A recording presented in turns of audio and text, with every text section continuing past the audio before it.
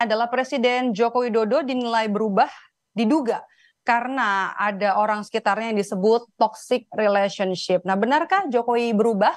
Kita bahas hari ini di Rumah Pemilu. Sore hari ini sudah bergabung bersama kami lewat sambungan Zoom Ketua DPP PDI Perjuangan Nursyirwan Sujono dan juga Wakil Ketua Umum Partai Golkar Ahmad Doli Kurnia. Selamat sore Bung Nursyirwan dan juga selamat sore Bang Doli. Selamat sore. Assalamualaikum warahmatullahi wabarakatuh. Waalaikumsalam. Saya mau ke Bang Nursyirwan dulu deh yang pertama. Mas Aria Bima dari PDI Perjuangan sebut kalau ada toxic relationship di lingkungan Jokowi. Siapa yang dimaksud toxic ini? Ya kalau ditanya siapa, tanya sama Pak Aria Bima ya, bukan tanyanya ke saya. Jadi itu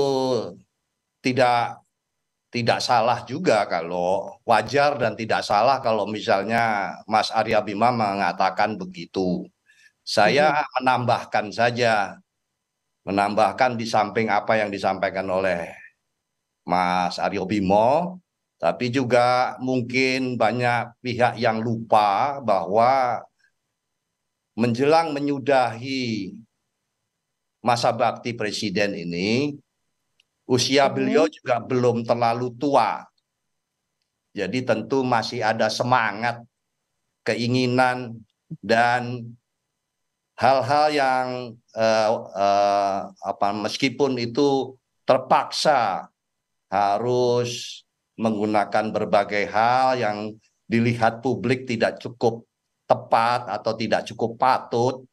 Tapi saya melihat di samping apa yang disampaikan oleh Mas Aria Bima, juga jangan lupa Pak Jokowi hampir menyudahi 2 periode masa baktinya, menyudahinya tidak seperti pemimpin-pemimpin yang sebelumnya yang usianya sudah cukup umur lah ya. Tapi beliau ini kami melihat dengan usia saya juga tidak terlalu jauh gitu. Jadi Anda bisa menyebut meninggalkan legacy yang buruk, begitu? Kalau legacy yang buruk nanti jangan saya yang menilai, itu publik saja yang menilai buruk atau jelek. Tapi saya melihat tadi kan pengantarnya atas apa yang disampaikan oleh Mas Aria Bima, kan begitu. Nah, kalau siapanya tanya sama Mas Aria Bima. Tapi saya menambahkan ada hal yang lain supaya jangan lupa beliau ini juga hampir menyudahi umurnya. Tidak terlalu tua juga, jadi masih ada keinginan dan semangat, begitulah kira-kira. Oke, nanti kita harus tanya sebenarnya memang dengan nanti kita harus tanya sebenarnya saya mau juga minta tanggapan dari Koalisi Indonesia Maju. Saya mau juga minta tanggapan. Apakah Koalisi Indonesia Maju merasa tersinggung dengan pernyataan dari Aria Bima ini soal toxic relationship? Iya, saya kira saya juga kurang memahami ya apa yang dimaksud oleh Mas Aria Bima itu. Karena selama ini kan sebetulnya yang berada di lingkarannya Pak Jokowi itu kan ya tidak ada yang berubah, ya kan. Satu adalah tentu para pembantunya, menteri-menteri yang ada di kabinet. Kemudian dari soal partai, Pak Jokowi sampai sejauh ini saya tidak pernah mendengar apakah Pak Jokowi itu pernah keluar dari PDIP atau tidak gitu. Jadi sebetulnya kalau bicara lingkaran mungkin harus lebih minta diklarifikasi siapa. Karena menurut saya tidak ada yang berubah dari dulu sampai sekarang. Itu yang pertama. Nah yang kedua saya kira ya saya memahami saja atau kita memahami bahwa ya semakin hari menjelang 14 Februari itu kan makin eskalatif ya, semakin kompetitif, kemudian ya dilemparkan ada isu-isu ya yang bisa dikatakan juga saling menyerang, juga nggak apa-apa juga gitu, itu biasa saja. Tetapi ya sejak kemarin misalnya saya diundang bicara juga di KompasTV bicara soal isu 3 periode gitu ya. Nah sekarang muncul lagi relationship gitu.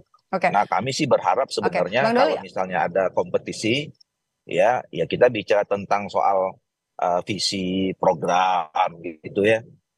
hal-hal yang positif untuk pembangunan Indonesia saja gitu. Jadi kita nggak usah terjebak pada hal-hal yang menurut saya ya itu Oke, malah Bang Doli, apakah Anda kontraproduktif. melihat serangan ke Jokowi ini sebagai ekspresi sakit hati karena ditinggal Jokowi?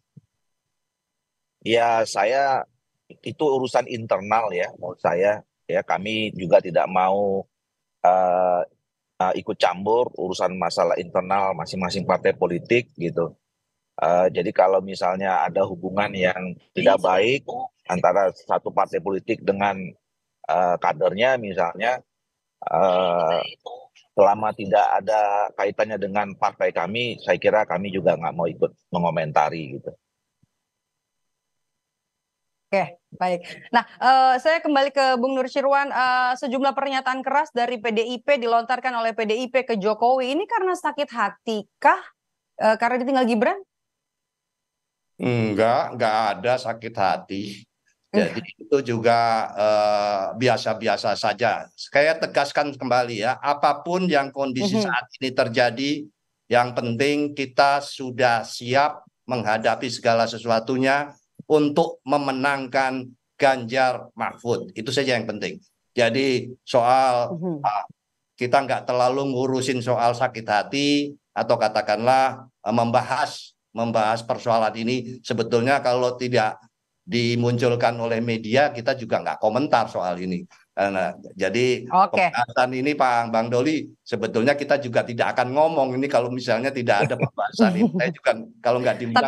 Tapi kan Bung Nur Syirwan, dukungan dari Presiden Joko Widodo ini jadi satu hal yang penting nanti untuk pemilu 2024. Sementara Mbak Puan itu pernah bilang kalau arah politik Jokowi ini sedang dipertanyakan. Saya sudah kemudian juga arah dukungannya juga saya sudah tegaskan tadi di awal bahwa apapun kondisinya Pak Jokowi akan berbuat apa, akan bagaimana, kita sudah siap dengan segala kondisi untuk memenangkan Ganjar Mahfud. Cukup jelas kan? Jadi mau apalah, mangga wae, bahasanya begitu.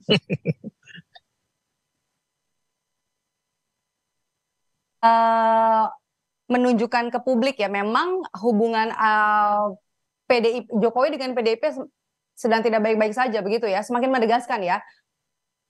Ya kan Anda yang mengatakan menegaskan tidak baik-baik saja, saya tidak mengatakan demikian. Silahkan publik menilai sendiri. Saya hanya bersikap bahwa kami hanya bersikap kita konsentrasi saat ini adalah mempersiapkan dan siap menuju pemenangan Mas Ganjar dan Pak Mahfud. Oke. Artinya memang PDIP ini setuju melihat sikap politik Jokowi sekarang ini cenderung berubah begitu ya. Tapi jangan dijawab dulu, nanti kita akan bahas. Saya sebelum, karena saya akan meninggalkan lokasi, saya harus ke bandara. Saya hanya menegaskan berbagai hal yang diungkap oleh Pak Jokowi berkaitan yang pertama soal netralitas. Jadi karena ucapan itu sudah berkali-kali disampaikan, bukan ucapan netralitasnya, tapi ucapan untuk hal-hal yang lain, di mana juga membutuhkan pembuktian di dalam implementasinya. Jadi kalau berkaitan dengan persiapan pemilu, tadi kan menyampaikan bagaimana untuk pemilu 2024. Nah, saya ungkap saja sekarang yang berkaitan dengan diucapkan di forum pejabat kepala daerah. Dan itu disampaikan berkaitan dengan netralitas. Ya, narasi itu baik, bagus. Kita hanya segera menunggu buktinya di lapangan seperti apa soal netralitas tersebut. Karena ini akan menyangkut sikap kita membaca dan mensikapi untuk politik ke depan.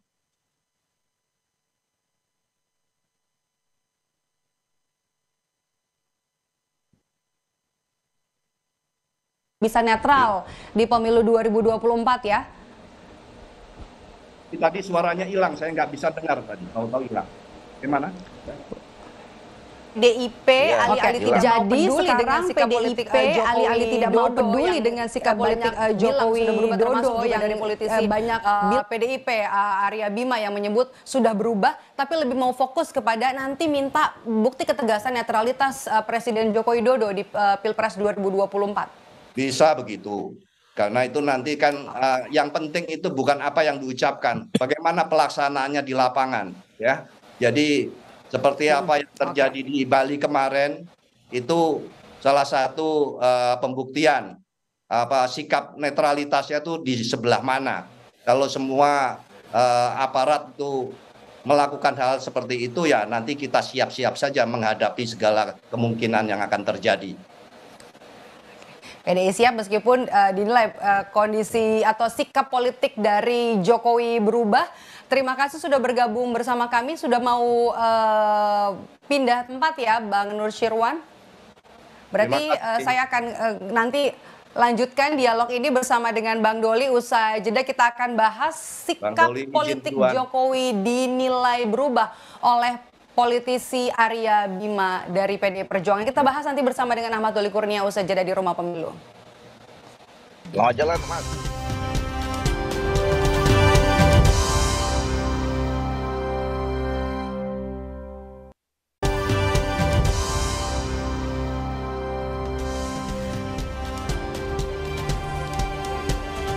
Masih bersama saya Maido Pelfrina di program Rumah Pemilu. Saudara, saya juga masih tersambung dengan sambungan Zoom bersama dengan Wakil Ketua Umum Partai Golkar Ahmad Doli Kurnia. Tadi kita sempat ngobrol kan ya dengan Bung Nur Syirwan dari PDI Perjuangan. Bang Doli, kalau kita bicara soal sikap politik dari Pak Jokowi yang berubah, apakah ini juga jadi sebuah keuntungan di luar dari soal toxic relationship ini? Apakah ini sebuah keuntungan untuk Koalisi Indonesia Maju? Ya, seperti yang saya katakan tadi, kami sih melihat tidak ada yang berubah ya, apalagi dalam proses pengambilan keputusan, misalnya kemarin dikaitkan dengan penetapan pasangan Pak Prabowo dengan Saudara Gibran gitu ya. Nah, menurut saya Pak Jokowi malah kemudian menegaskan ya, mengundang 3 capres yang sekarang sudah terdaftar di KPU.